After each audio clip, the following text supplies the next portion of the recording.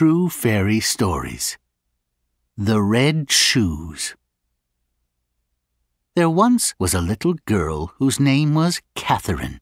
She had a kind father and mother, a new baby brother, and dolls, and pictures, and a garden, and a hat with a big feather.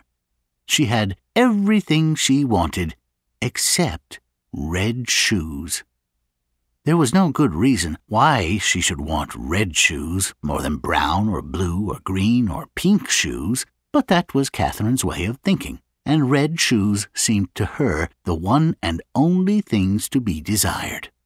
She thought about them while she played with her dolls, and while she dug in the garden, and while she made patty cakes in the kitchen. Now Catherine's mother liked plain things best, and she felt that the feather in the child's hat was as much as she ought to expect. So whenever they went for new shoes, her mother always said, "Black shoes, please. Yes, plain shoes that will wear a long time." Then the shoemaker would bring out a pair of sober black shoes, stout and strong, and lace them on Catherine's little feet.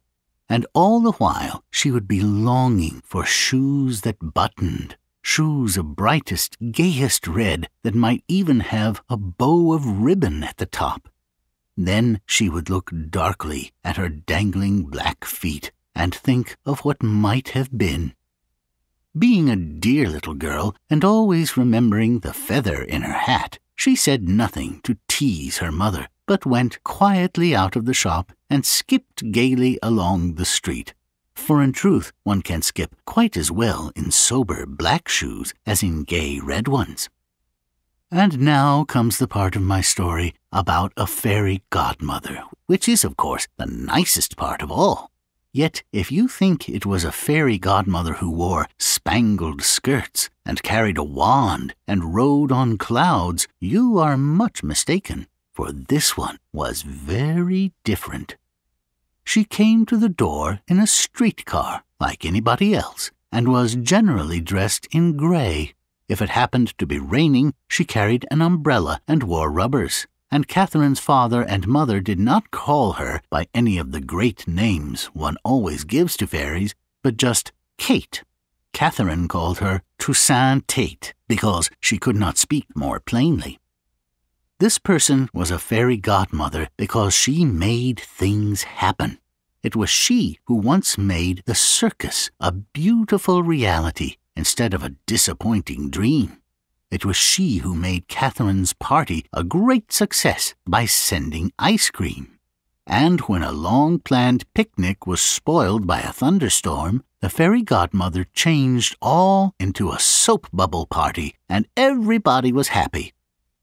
Just here begins the real story of the shoes. The fairy godmother had come to lunch one day, and at the table Catherine's mother said, "Kate, do you think you could take Catherine downtown this afternoon to get a pair of shoes?" Catherine listened intently. She thought of the beautiful red shoes once more. "Most certainly I can go," said the godmother. "I want her to have black shoes, please, perfectly plain and made to wear a long time," the mother explained. Catherine's heart sank once more, and she gloomily ate a whole piece of bread, unbuttered. When they started out, however, she was skipping and holding very tightly to the godmother's hand. They stopped to look at the horse-chestnut buds and the sparrows on the fences and the pansy beds in the dooryards. But by and by they reached the shops. In at the shoemaker's window, they looked to see the big and little shoes together. And as they stood, the fairy godmother happened to see that Catherine's eyes were turned wistfully toward a pair of red shoes.